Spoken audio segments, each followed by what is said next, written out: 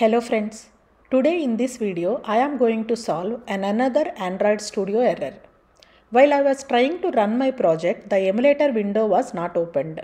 So I went to the device manager and tried launching the virtual device.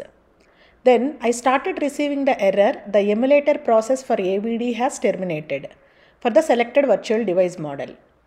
This error might occur for many reasons, so let's see how to fix this error by trying out some possible solutions. Hello friends, welcome back to AppData Tech Solutions. First, try wipe data and launch the emulator. Okay, no use. Try cold boot now option. Oh, still the same error. Now try reopening the AndroidStudio because if the emulator was not closed properly, it can clear the emulator cache. Now launch the virtual device.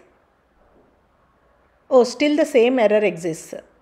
Okay, the next possible solution is checking and freeing up the computer disk space. See here, this device is using 9.2 GB disk space. Let's check the free space on my PC. Go to Apple icon, about this Mac, storage. See, my MacBook is having only 7.65 GB free space. If you are using Windows OS, check the drive free space where your AndroidStudio AVD was configured and free up the space. Here in my PC, I freed up some space. Now see the free space. Now it is 29 GB. Okay. Now run the virtual device in AndroidStudio. Yes, see the emulator has opened. So in my case, because of the lack of disk space, I received the AVD terminated error. If problem is still not solved on your computer with this solution, then it might be because of some other reason. Then you should check for logs. So to check the logs, go to help and click on show log in finder option.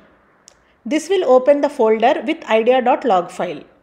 If you want to open it manually, go to the specific folder paths in Mac and Windows OS systems. Okay, now open this Idea.log file. These are all info logs. So check for error log. Immediately after receiving the error, if you open this AndroidStudio log file, you can find the error log very easily. Okay, see here, this is the error. The log level is severe for my virtual device Pixel 3a. It says emulator terminated with exit code 1. Okay, find out the root cause of this error. Go up and check for severe log messages. Okay, see here, not enough space to create user data partition. Available space 6917 MB but need 7372 MB. Means I have received the AVD terminated message because of the lack of disk space. So this way you can find out the root cause of your AndroidStudio error based on the AndroidStudio logs. If you still not getting any idea for this AVD terminated error even after checking the logs, then go to device manager, delete the virtual device and create a new virtual device and try using it. Hope you could solve this error by watching this video. If you think this video was helpful, please like, comment and subscribe to AppData Tech Solutions. Thank you.